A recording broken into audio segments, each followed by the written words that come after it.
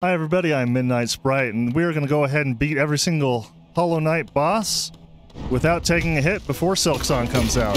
Along the way, I'm going to turn these into tutorials as well, just in case anybody needs help getting through any of the bosses, or is just new to Hollow Knight in general.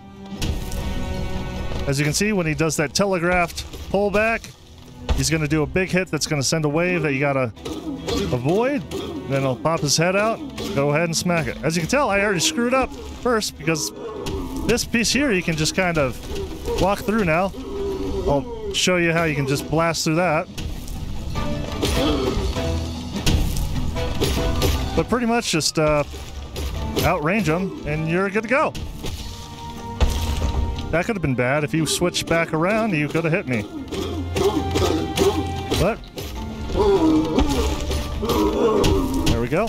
And these barrels, you can go ahead and smack right back at them too, if you can time it correctly.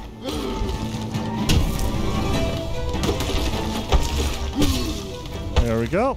That's 2. I think he's got 4 of these little rounds that you got to go through before you actually beat him. But pretty much just outrange them. Don't get hit.